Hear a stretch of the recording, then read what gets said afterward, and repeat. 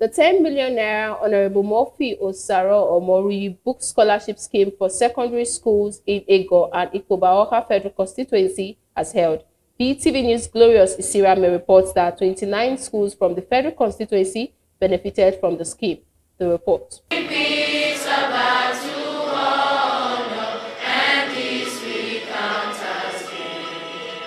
The event, which took place at the Teachers' House in Benin City, officially commenced with a warm welcome accorded the facilitator, Honorable Osaro Omoruyi, who received a standing ovation. If you know what to do, please, Honorable, will give you a resounding round of applause.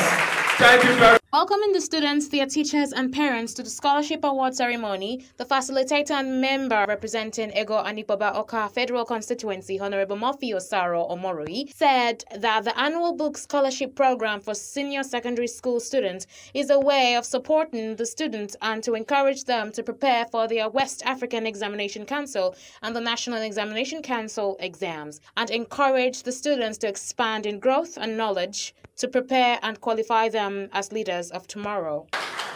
Free education is not good enough without books. We understand that many children are suffering because they don't have the requisite textbook to prepare for their exams. So that is the idea behind this scholarship program. So that we'll give you stipend. Go ahead and buy your books. Not only for first term, second term, third term. It was a lively moment as the students and others took turns to appreciate the Honorable Osaro Omoruyi for his kind gesture. They thanked him for keeping to his promise of annual book scholarships to indigent students in the federal constituency. On behalf of everyone present here, Ikoba Federal Constituency, I want to say a very big thank you to Honorable Osaro for this generous financial support. Honorable Osaro Omoruyi, I want to say thank you for the impact you have made in our lives. And the secret place I say thank you. Thank you, sir, for the privilege given to students to benefit from this great opportunity. I believe this book scholarship will go a long way in the educational aspects of the student. Thank you so much, sir. Our children in this community to grow bigger and bigger. Maybe tomorrow one of them will become like you, to give back to the community too. So that is what we really want. So I pray God will give you the strength. My son Divine was here last year, so he got a scholarship book from Honorable and some money. So I'm appreciating him for that. In an interview with BTV News, Honorable Osaro Omoruyi said the scholarship program is done to complement the effort of the state government and to also fulfill the promises that he made during the 2023 general election.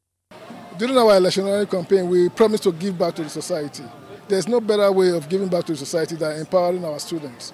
So every year we select the best students, best deserving students from every school, 4 from each school. The total number we empower today is about 120 students.